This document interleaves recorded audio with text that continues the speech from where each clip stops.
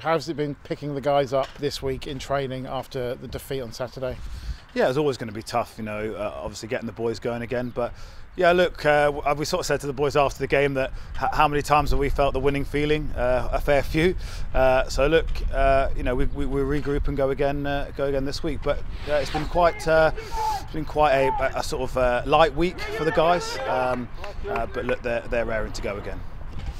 One concern after the game was the injury count from Saturday. How's that affected training and also selection this week? Yeah, it's been tough.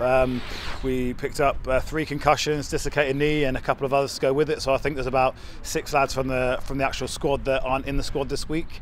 So I'm pretty bare bones. But look, no excuses. Come injuries, comes opportunity, and it's great to see young Dylan Stocks from the Colts starting on the wing this weekend. That's absolutely amazing for him, and hopefully he'll take the opportunity with both hands, and a couple of other guys that have come onto the bench and into the starting 15. So, like I said, very excited to see those boys play and obviously get the Siam Cup experience.